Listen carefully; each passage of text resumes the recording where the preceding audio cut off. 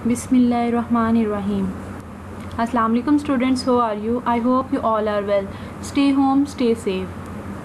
Chapter number 1, measurements. Today we are discuss about precision and accuracy. ये दोनों चीज़ें आपके प्रैक्टिकल वर्क से रिलेट करती हैं.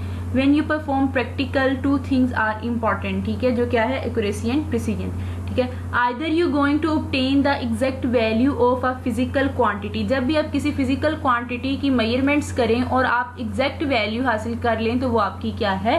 accuracy है. ठीक है, either you are going to obtain a consistent result of a physical quantity. यानी कि अगर आप किसी क्वांटिटी की मेजरमेंट कर रहे हैं फिजिकल क्वांटिटी की, तो आपके पास क्या है? कंसिस्टेंट रिजल्ट्स आते जा रहे हैं, वही रिजल्ट्स बार बार रिपीट होते जा रहे हैं, तो वो आपकी क्या है? प्रिसीजन है. जैसे कि अगर हम ग्रेविटी है जिसकी वैल्यू हमें पता है जी की 9.8 मीटर पर सेकेंड, ठीक है, हम वो वैल्यूज की फाइंड कर रहे हैं. ठीक है, तो हमारे पास क्या है कि हमारे पास कोई इतना अच्छा इंस्ट्रूमेंट नहीं है कि हमें वो इसकी एग्जैक्ट वैल्यू दे. वही आपकी वैल्यूज जो हैं वो जैसे आई जा रही है 9.6, 9.5, 7 इस तरह के इनकी एग्जैक्ट वैल्यू नहीं आ रही. ठीक है, तो ये चीज आपकी क्या है?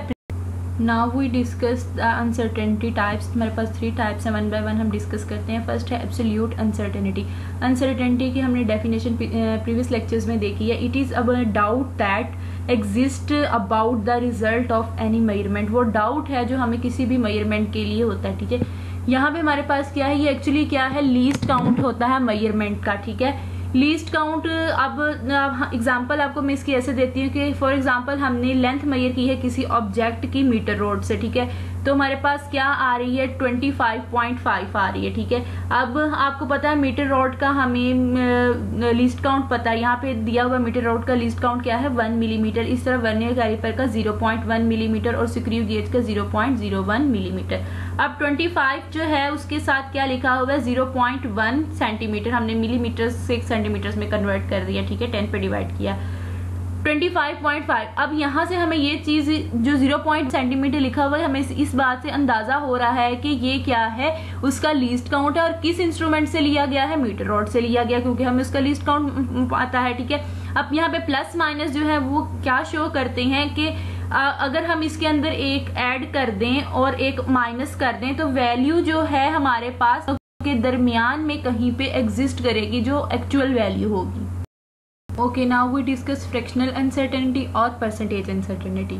ठीक है, इसमें क्या है? ये रेशियो है लीस्ट काउंट के दरमियान और मेजर्ड वैल्यू के दरमियान. यानी कि जिस भी इंस्ट्रूमेंट से हम फाइंड कर रहे हैं किसी भी चीज़ की लेंथ फाइंड कर रहे हैं या उसका डायामीटर ले रहे हैं, उस इंस्ट्रूमेंट का least count divided by measured value जो हमने मेजर की है.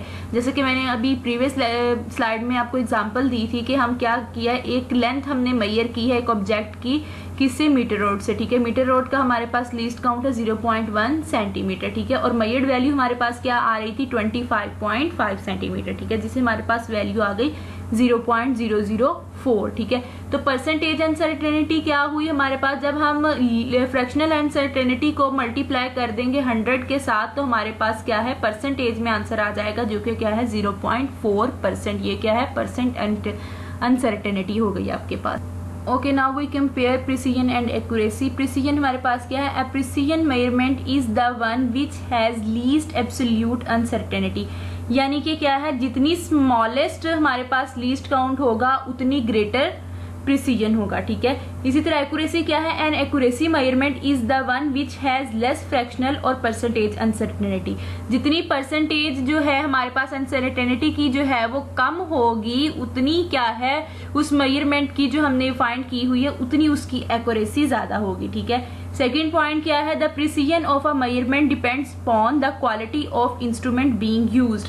यानी कि जो इंस्ट्रूमेंट हम यूज कर रहे हैं उसकी क्वालिटी पे आपकी प्रिसीजन जो है वो बेस्ड करती है. यानी कि आपका इंस्ट्रूमेंट जितना अच्छा होगा उसका लीस्ट काउंट भी उतना स्मॉल होगा. ठीक है, इसी तरह एक्यूरेसी क्या है? The accuracy of measurement depends upon fractional और परसेंटेज अनसर्टेनिटी. जो बात हमने ऊपर की वही उन्हीं चीज पे जो है वो आपकी एक्यूरेसी जो है वो डिपेंड करती है. ठीक है, और प्रिसीजन में हमारे पास क्या है? How close are to measurements. हम देखते हैं कि कितनी जो है वो मेजरमेंट्स आपस में क्लोज्ड हैं. यानी कि हमारे पास क्या आती है? रिपीटेड डिजिट्स बार बार आते जाते हैं, तो वो हम देखते हैं कि वो आपस में वैल्यूज जो है वो एक दूसरे के कितनी करीब हैं. ठीक है, और एक्यूरेसी में हमारे पास आते हैं how close R measurement to the actual value, क्योंकि एक्यूरेसी के वर्ड से ही हमारे पास शो है कि हमें क्या है कि एक्चुअल वैल्यू के कितने करीब जो है वो वैल्यू मेजरमेंट की वैल्यू आएगी, वो उसकी एक्यूरेसी होगी। ठीक है, ये कंपैरिजन था, आपको क्लियर हो गया होगा इससे।